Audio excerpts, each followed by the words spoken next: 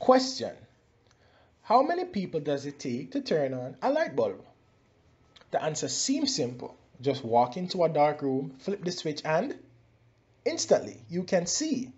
Well, have you ever considered where the source of the energy comes from? And is it actually harming the environment? Greetings everyone, my name is Shavardo Lindo and my group member is Tashana Hewitt, and we will be presenting on renewable sources of energy. Here's a short video presentation explaining the different forms of energy. Energy consumption is a huge part of our daily lives. We eat with energy. We travel with energy. We work with energy. And we even flirt with energy. But where does all of this energy come from? Today we gather most of our energy from coal, oil and natural gas, also known as fossil fuels. Additionally, we gather energy from biomass, nuclear and renewables. Fossil fuels consist of extracted decomposed organisms and plants that existed millions of years ago. Biomass converts plants into biometric material to produce energy. Nuclear energy is released. Lastly, renewable energy comes from a source that's not depleted when used, such as wind or solar power. But what's the profound difference between them? How they affect our planet? Fossil fuels cost more than what we pay at the pump and impacts our environment in many ways. These impacts include global warming, air quality deterioration, oil spills, and acid rain. It's also projected that fossil fuel resources will be depleted within the next 50 to 100 years.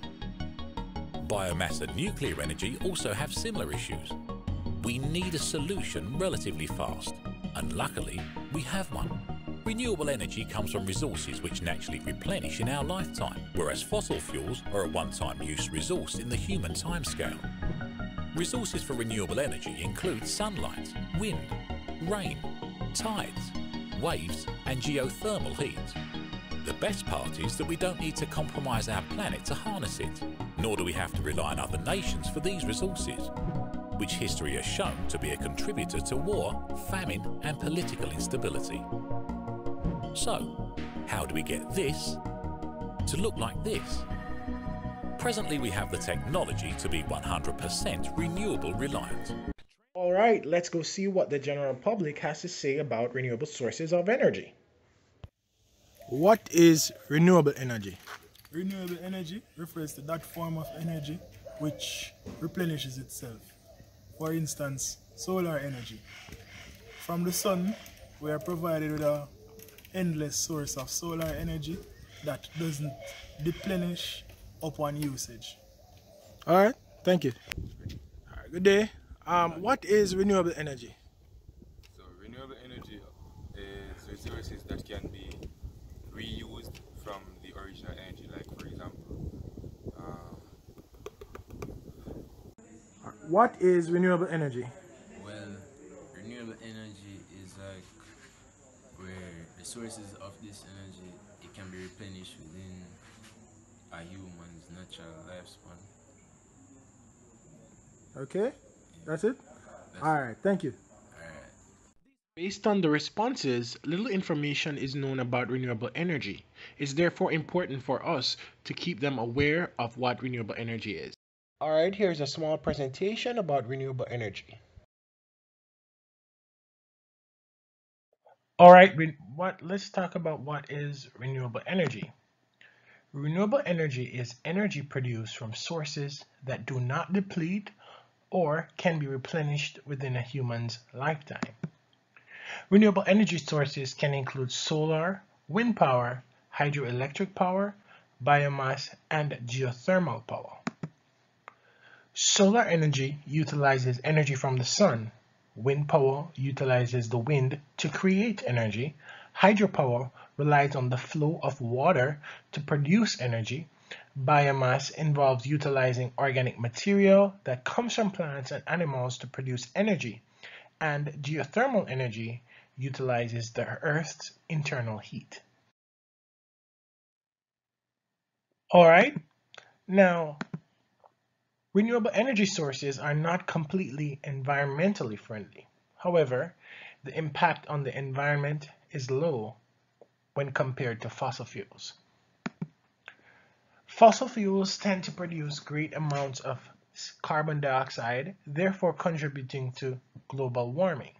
Renewable energy, on the other hand, typically emits carbon dioxide less when compared to fossil fuels. In fact, renewables like solar and wind power, apart from construction and maintenance, do not emit any carbon dioxide at all. Fossil fuels stocks are limited and non-renewable in the human timescale. The most known examples of these resources are coal, oil, or natural gas.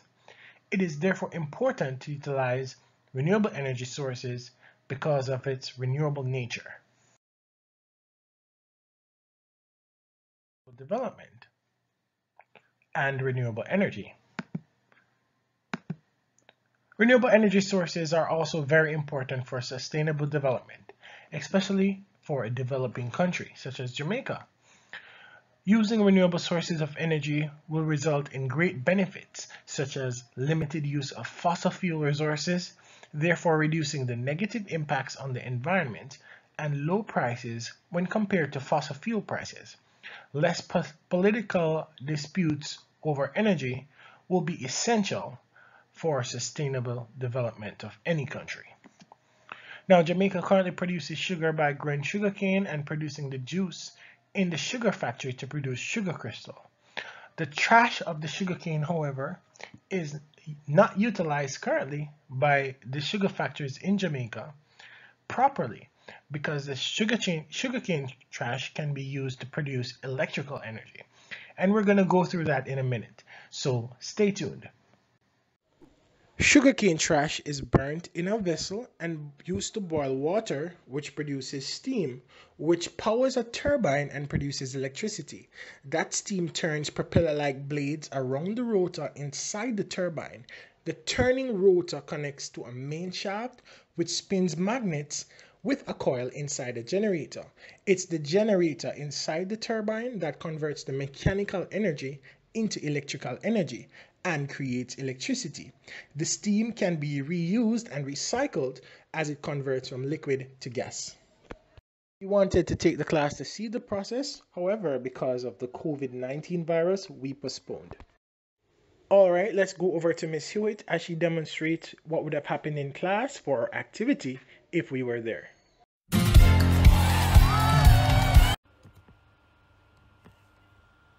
Hello, good morning. Welcome to Environmental Education.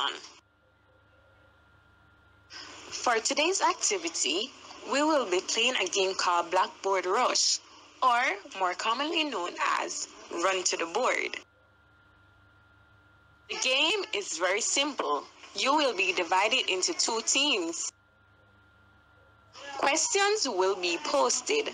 The objective of the game is speed and accuracy. The team that completes the question accurately in the shortest space of time wins. Now, divide yourselves into two teams.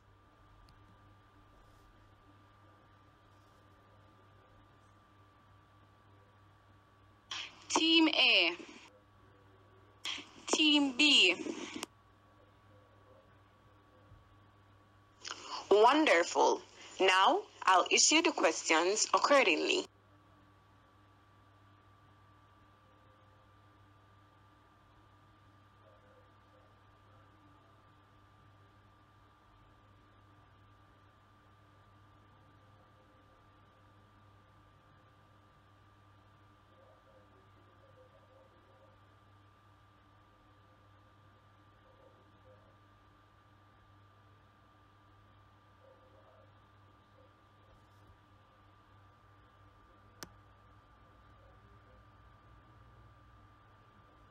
All right, team.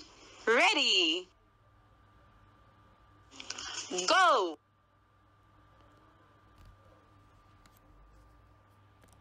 What is renewable energy?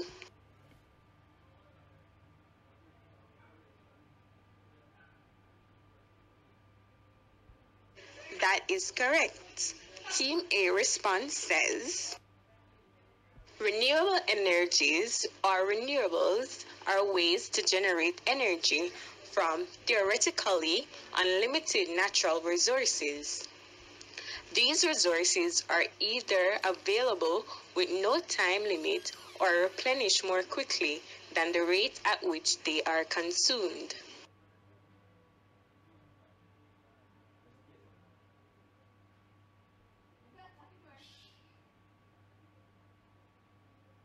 Why should we use renewable energy?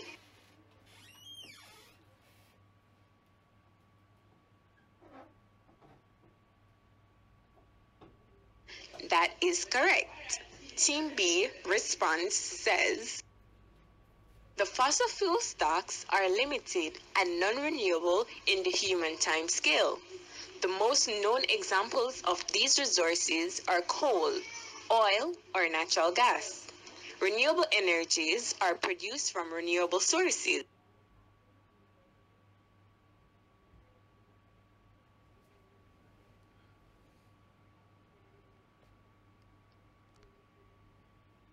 Does renewable energy production harm the environment?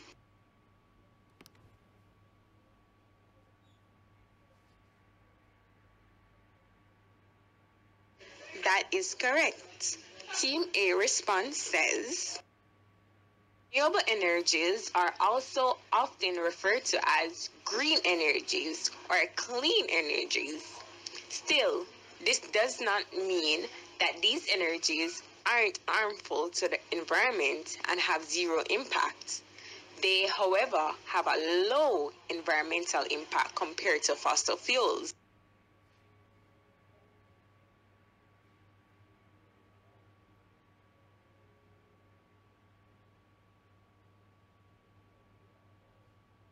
Why is renewable energy important for sustainable development?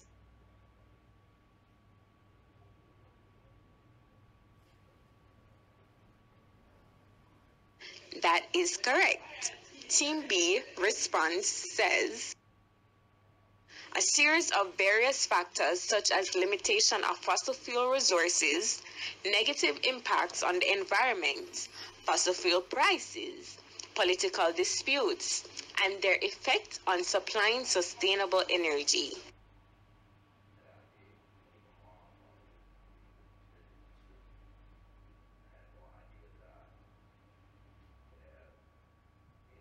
What are some examples of renewable sources of energy?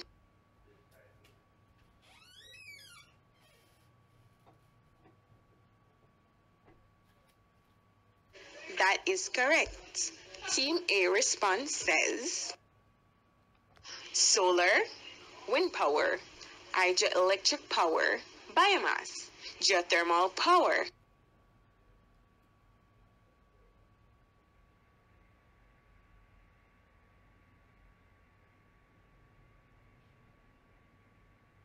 All right, that was a wonderful game. The final scores are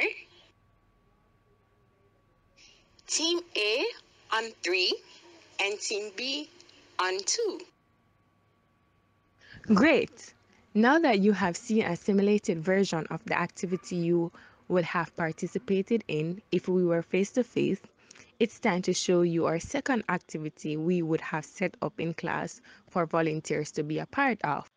This activity would be used as an educational demonstration on how energy can be generated and how much energy is used to power just a single light bulb in human terms.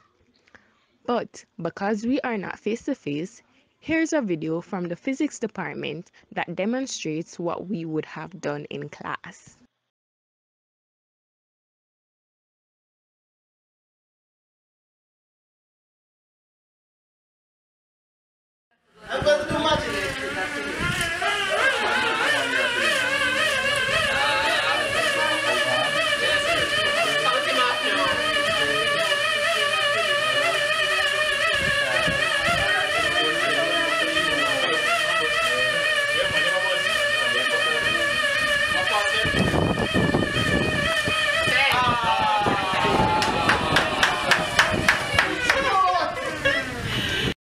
right, we've reached the end of our presentation. Thanks to our teacher, Mr. Isan, and to you, members of the class, for watching. We have 2 questions at the end of our presentation. We look forward to your responses. You have a good day.